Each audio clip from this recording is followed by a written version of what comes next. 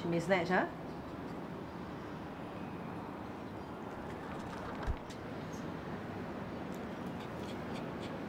Good girl. Go. Good girl. See, Tasha, help. Go. Rather messy.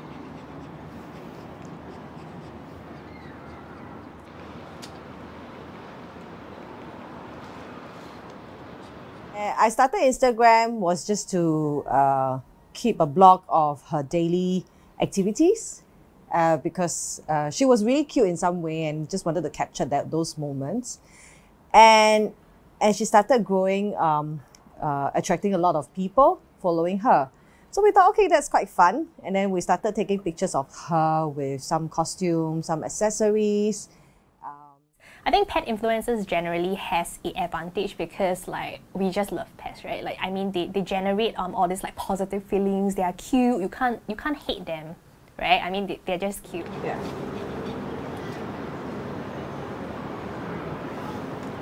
Okay.